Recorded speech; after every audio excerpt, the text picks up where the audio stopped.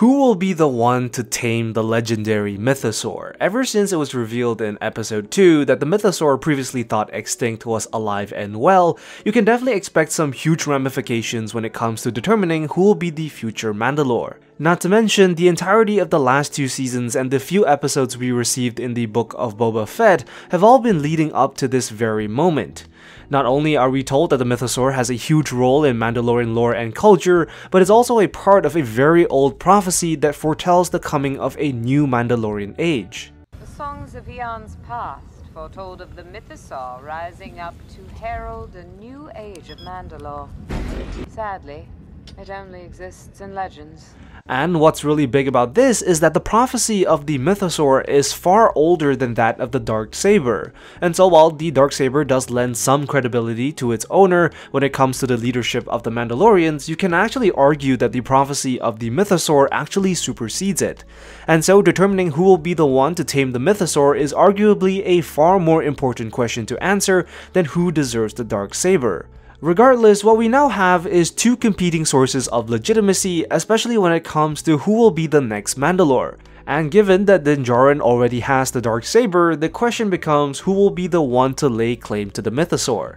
Well, I have a few people in mind, but the most obvious one has to be Mando himself.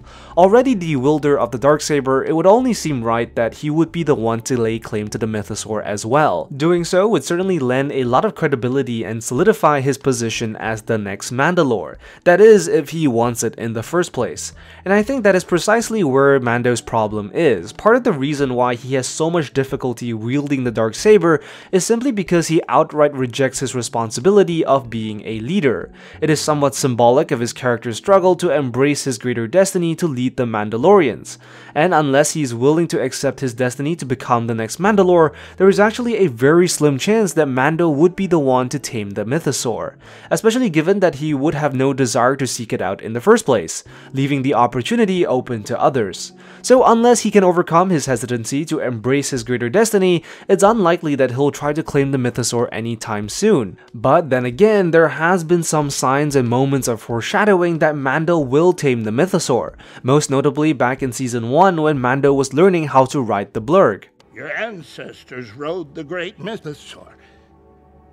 Surely you can ride this young foal. So it does seem like the story is shaping up for Mando to be the one to lay claim on the beast. But that being said, there are still some other serious contenders that should be considered. The next logical choice after Mando would have to be Bo-Katan herself. Based on episode 2 alone, it's pretty clear that she is more than proficient with the darksaber, indicating that she is more than willing to accept the role of leadership if given to her. And while that does stand in contrast to where we saw her earlier in the season, deflated and bitter, seemingly given up on any chance of reclaiming Mandalore, her witnessing the Mythosaur firsthand in the living waters may have reignited her belief. In fact, much of episode 2, while dedicated to Mando's redemption, was also about Bo-Katan reconfirming her faith in the Mandalorian way. And so, with her having bathed in the living waters and seemingly reclaimed her belief, she definitely makes a strong contender for taming the Mythosaur. In fact, Bo-Katan may see this as an alternative way to reclaim her position as the leader of the Mandalorians after having lost the darksaber. Back in episode 1, we learned that the reason why Bo-Katan looks so deflated and bitter was due to the fact that her forces have abandoned her. After failing to reclaim the darksaber from Moff Gideon at the end of season 2, Bo-Katan effectively lost all of her legitimacy and claim as leader of the Mandalorians. Not to mention, her inability to claim it back from Din Djarin very likely weakened her position as well. But what the Mythosaur now represents is another opportunity at a shot at the title. If Bo-Katan is still seeking to be the next Mandalore, then taming the Mythosaur could very well do just that, and just might give her a stronger claim compared to the darksaber. In fact, she might not even need the darksaber if she has the Mythosaur. So Bo-Katan certainly is a very strong contender. Some fans have actually compared Bo-Katan's first encounter with the Mythosaur to Boba Fett's first encounter with his Rancor. The idea that the beast attaches itself to whoever sees it first is a fascinating idea, and if proven true for the Mythosaur as well, could be a big opportunity for Bo-Katan to tame it. But besides Bo-Katan, there are other smaller names that could be serious challenges for the Mythosaur, that being the Armorer and Pax Vizsla.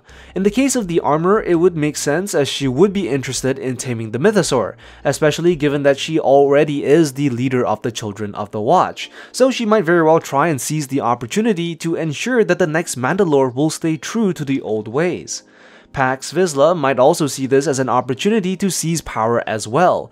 Given his previous attempt to seize the darksaber, it's pretty clear that he intended to reunite the saber with his clan, and in the process becoming the leader of the Mandalorians. But while it remains unclear as to whether he wanted the saber merely due to its history as a family heirloom or for something more, on the off chance that he does desire for greater power, the Mythosaur may provide him the means to do so if he can't beat Din Djarin. But while each of these characters could have the right motivation to claim the Mythosaur, the means to do so is a big question. After all, it doesn't matter if you want to tame the Mythosaur if you don't have the ability to do it. And this by far is the biggest problem for all these characters. None of them have really shown the affinity or ability to do so, and given the sheer size and power of the Mythosaur, taming it will be no easy feat. In fact, the Armorer and Pax both have already struggled against a crocodile, so surely taming a Mythosaur would be a much harder feat. The same goes for Bo-Katan. While she is an adept fighter, she has yet to prove herself capable of taming a beast as massive as the Mythosaur. Just because she's able to knock off a few Alamites doesn't mean she'll be able to do the same against the Mythosaur.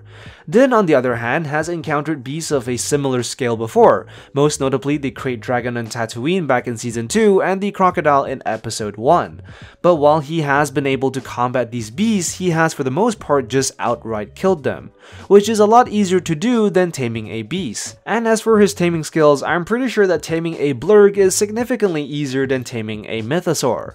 But while these characters would find it very difficult to tame the Mythosaur, there is one character who just might stand a chance, and that one character would be none other than Grogu. In fact, out of all the other characters, Grogu probably stands the best chance for doing so. Given that he is a Mandalorian foundling with the Force, he could very well use what he learned to establish a connection with the beast. In fact, we've already seen some of his abilities at work in the Book of Boba Fett, where Grogu managed to put a Rancor to sleep all by himself. And there are a few hints that this might come true, as we have been told and shown repeatedly that the future of the Mandalorians lies with its foundlings. The foundlings are the future. This is the way. And so this could very well foretell Grogu's destiny to tame the Mythosaur and become the future Mandalore. The only problem is, well, he's a child and doesn't have a lot of motivation to try and lay claim to the Mandalorian throne. So even if Grogu has the means to do so, it isn't strictly guaranteed as he doesn't really have the right motivation, at least not yet. But still, I really do think that Grogu probably has the best shot of taming the Mythosaur and just might be the one to do it. As well, how this might happen, well, that remains to be seen.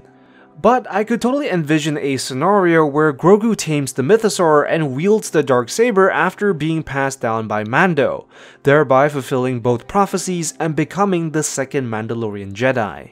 So that is all for this video. Be sure to let me know what you think in the comments down below. Make sure you like and subscribe, and I will see you in the next one. I am the Lost Acolyte, and I have spoken.